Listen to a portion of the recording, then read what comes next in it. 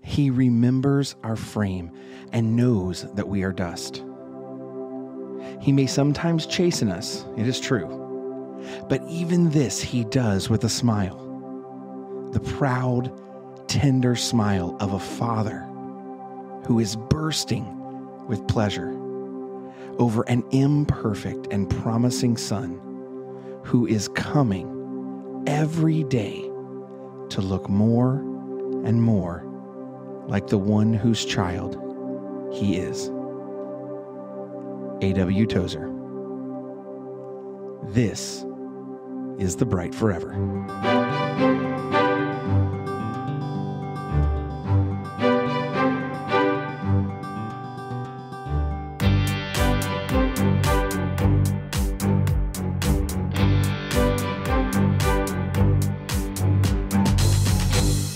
Hello and welcome to The Bright Forever, where each week we rediscover the power and richness of some of the greatest hymns of the faith. My name is Andy Peavyhouse, and I am your host on this amazing journey through hymnody. I have to start this week with a bit of a laugh. You all know that I am terrible at social media. I have had a very hard time remembering to post anything. And when I do, it seems to be at the wrong time for the wrong group of people, and no one sees it or responds to it. But the most viewed, commented, liked, hearted, ha-ha'd post has been the pictures of me dressed up as Salty the Singing Songbook. Of all the things to post with which I garner a huge response, of course, it would have to be a 30-year-old picture of me dressed as a blue singing songbook. But thank you to everyone who responded on Facebook to those amazing pictures of me and some of my friends who I'm still friends with today. I thought you'd get a kick out of seeing them, and obviously you did. This week is a special week.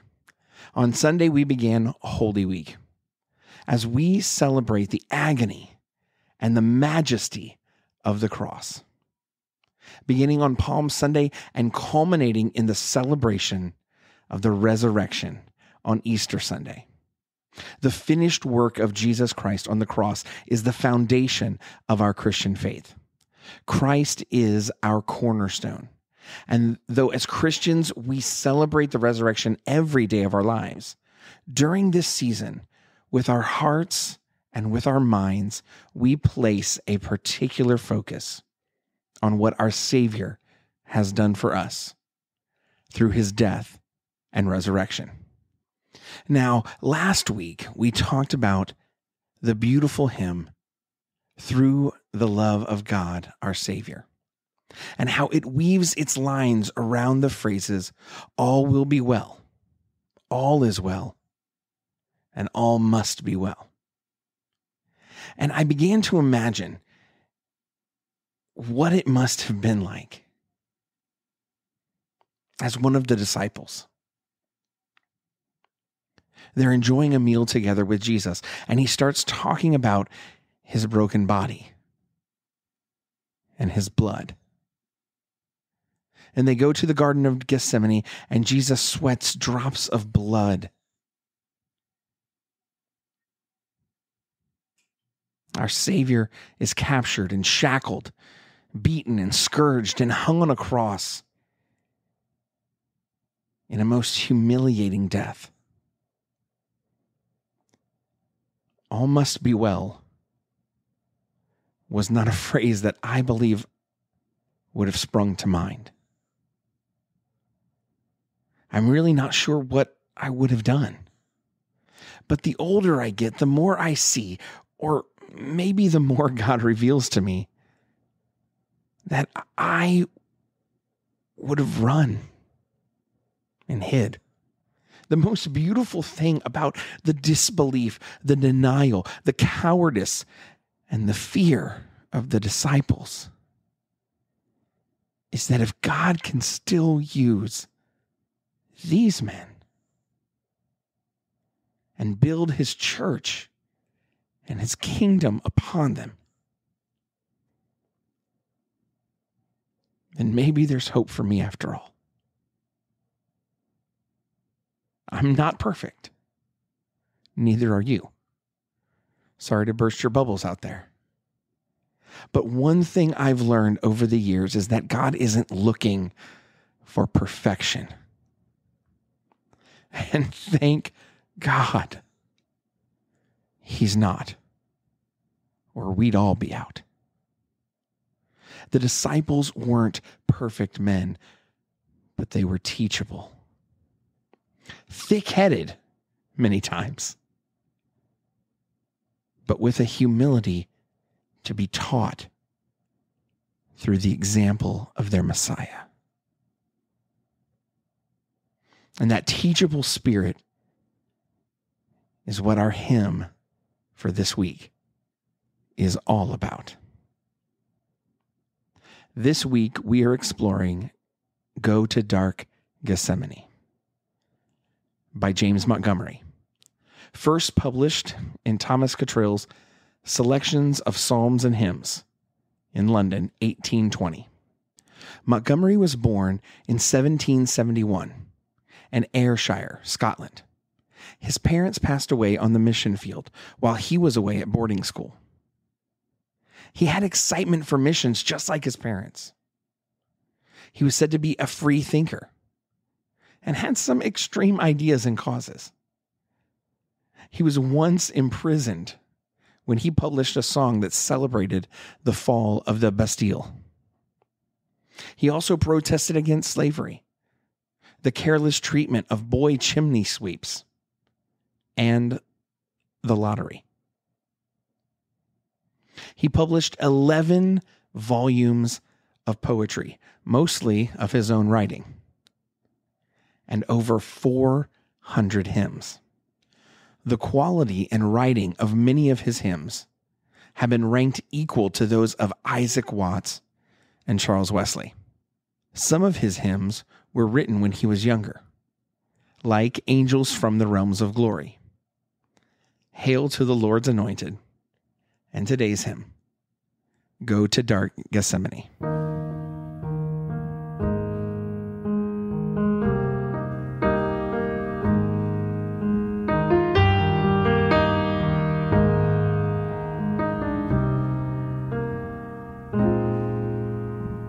Go to dark Gethsemane, all who feel the tempter's power, your Redeemer's conflict see, watch with him one bitter hour, turn not from his griefs away, learn from Jesus Christ to pray.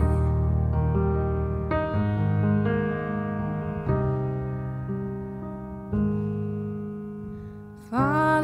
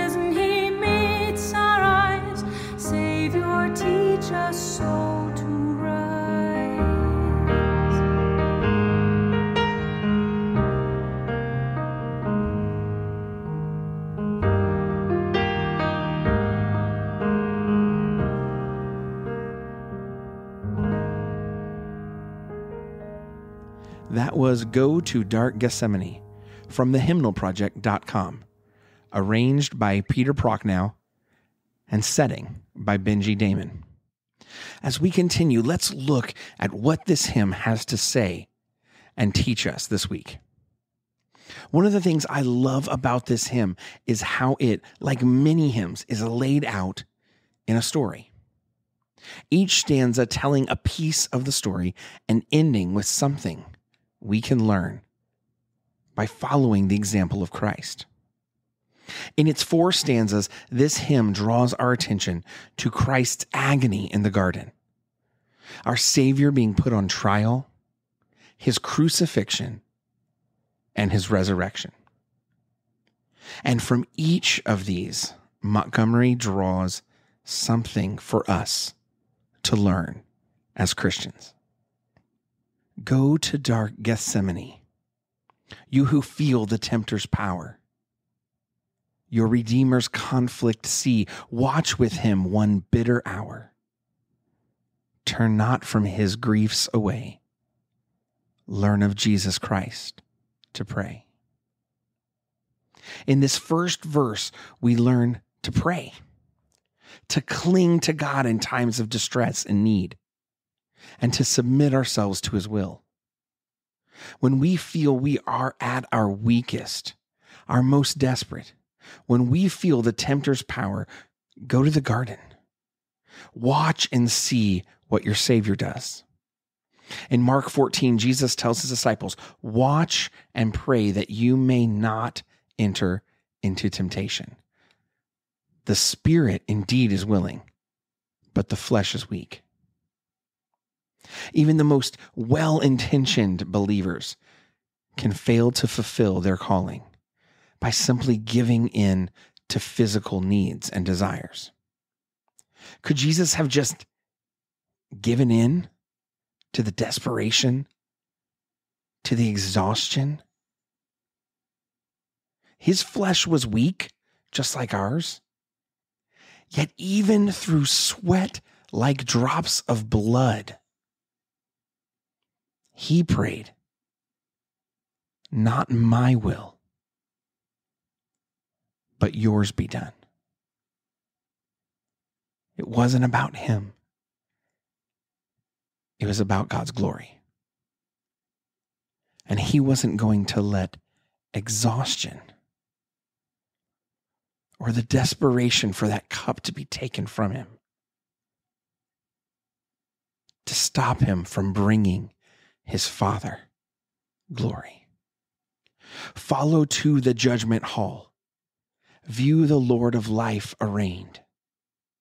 Oh, the wormwood and the gall. Oh, the pangs his soul sustained. Shun not suffering, shame, or loss. Learn of him to bear the cross. Now, as we follow Christ, as he's wrongfully accused, mocked, beaten, spat on, we learn to bear the cross, to identify with Christ and follow him at any cost. Matthew 16, 24 and 25 says, Then Jesus told his disciples, If anyone would come after me, let him deny himself, take up his cross, and follow me. For whoever would save his life will lose it. But whoever loses his life for my sake will find it. We have to learn to deny ourselves, to find our identity in Christ and what he has done for us,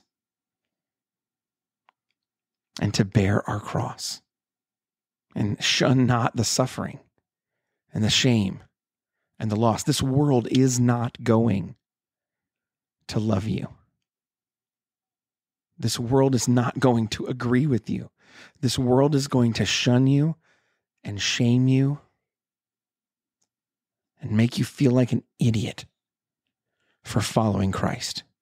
but he is our cornerstone, the stone that the builders rejected. He's a stone of offense. To those who do not know him, they don't understand. And we have to take up our cross, deny ourselves, deny that feeling of everyone has to love me. Everyone has to agree with me. I don't want there to be any anger, or I don't want people to think bad of me. No, we have to deny that. We have to deny that wanting everybody to like us thing. We've got to deny finding our identity in how other people view us. To bear your cross means finding your identity in who Christ is and what he's done for you. And that's it. Nothing else. Calvary's mournful mountain climb, their adorning at his feet, mark the miracle of time, God's own sacrifice complete. It is finished. Hear the cry. Learn of Jesus Christ to die. Luke 23:46 reads, Then Jesus, calling out with a loud voice, said, Father, into your hands I commit my spirit. And having said this, he breathed his last. In this third stanza, we learn to die. As one writer put it, here, perhaps Montgomery means that we gain a sense of peace in death, confident that even then, we are in the hands of a loving God. However, I think we learn how to be crucified with Christ. That we are to climb that mournful mountain. Just like in the verse from Matthew, we must deny ourselves and take up our cross. Paul says it in Galatians 2:20, I have been crucified with Christ. It is no longer I who live, but Christ who lives in me. And the life I now live in the flesh, I live by faith in the Son of God, who loved me and gave himself for me. And then he says again in chapter 6, but far be it from me to boast, except in the cross of our Lord Jesus Christ, by which the world has been crucified to me, and I to the world. We must look to Jesus to learn how to die. To die to ourselves, to our wants and desires, and start living to the wants and desires of our Heavenly Father. And to die to the cares and concerns of this world. For what does it profit a man to gain the whole world but lose his soul? We must put to death the things of this world that hold us back from being who God has called us and gifted us to be. It's more than just dying well at the end of life. It's learning to die well every day so we can live for Christ. Early hastened to the tomb where they laid his breathless clay. I love that line, breathless clay. All is solitude and gloom. Who hath taken him away? Christ is risen. He meets our eyes. Savior, teach us so to rise. Finally, we learn to rise. We learn that the resurrection gives us what Fanny Crosby called the blessed assurance. That blessed assurance that those in Christ will one day be raised to dwell with him. 1 Corinthians 15:21 and 22 says, For as by a man came death, by a man has come also the resurrection of the dead. For as in Adam all die, so also in Christ shall all be made alive.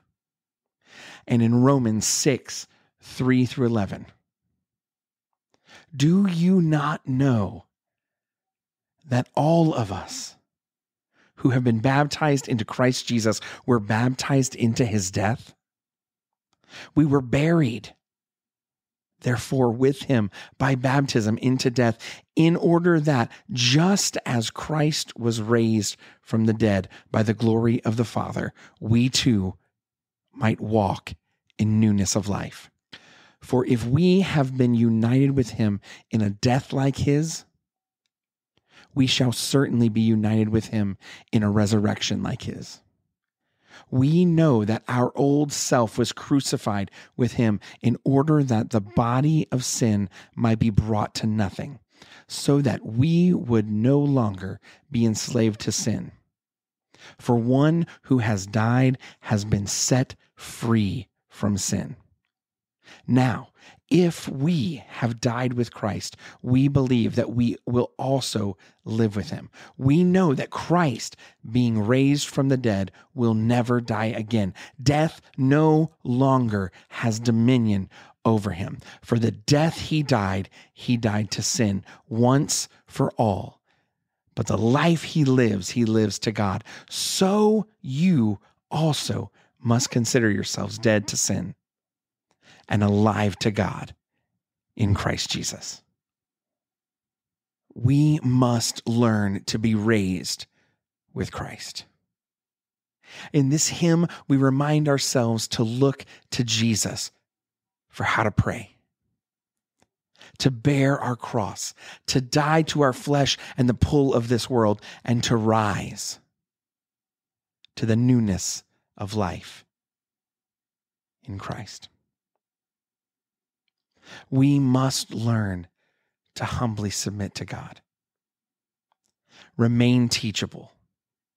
Fix our eyes on Jesus, and in so be made more like him each and every day. It all comes back to that quote from Tozer at the beginning of the podcast. God remembers our frame and knows that we are dust. He may sometimes chasten us. It is true.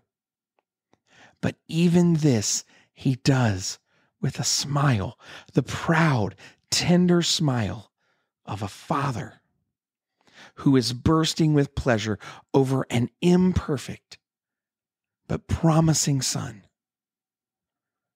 who is coming every day to look more and more like the one whose child he is.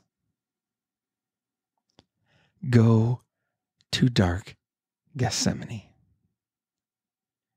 and begin every day to look a little more like your Father.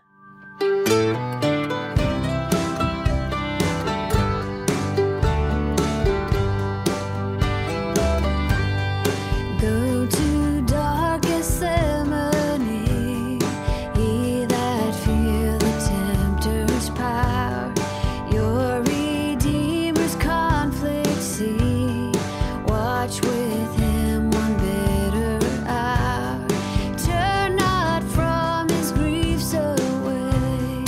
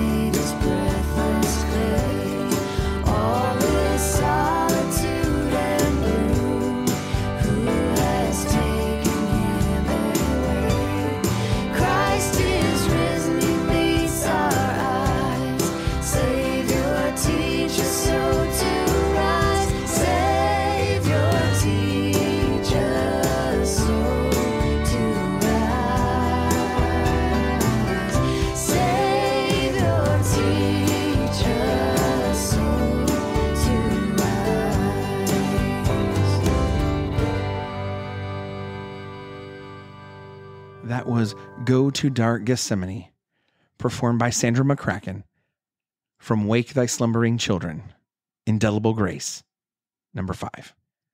Thank you, as always, for listening to this podcast. Please take a minute to subscribe or to follow this podcast either through Apple, Spotify, Google, Amazon. Grab our RSS feed, plug it into whatever podcast app you have. You can also always find us at www.thebrightforever.com. And we want to hear from you. Let us know what you think of the show. Give us hymn suggestions, especially hymn suggestions for next season. Comments, your stories, prayer requests, whatever you want, please. We would love to hear from you. Tell us about you and about your story. You can send those comments to podcast@thebrightforever.com. Again, that's podcast@thebrightforever.com. We only have one episode left, and it's an exciting one for me. We're going to be talking about Easter, of course, and we're going to close with probably, I won't say it's one of my favorites because I always say that, but it is probably a favorite hymn of mine, especially favorite Easter hymn of mine. And so stay tuned for next week. It's going to be really awesome. I'm going to be talking to my mother about it, Janet Peavy House. And so it's a hymn that I have loved my entire life, and that is The Old Rugged Cross. So please tune in next week. It'll be great. And again, thank you for listening. I hope you have a great week. Let me close us out in prayer. Lord, thank you for who you are. Thank you, Father, for your Son, Jesus, for what he has done for us on the cross. God, as we move into this week and Good Friday and our Easter celebrations, God, remind us that our perfect example is your Son. It's how we can learn to pray. It's how we can learn to bear our cross, to die to this world, and to be raised a new creation where the old is gone and the new has come. Thank you for hymns like this that remind us to fix our eyes on Jesus.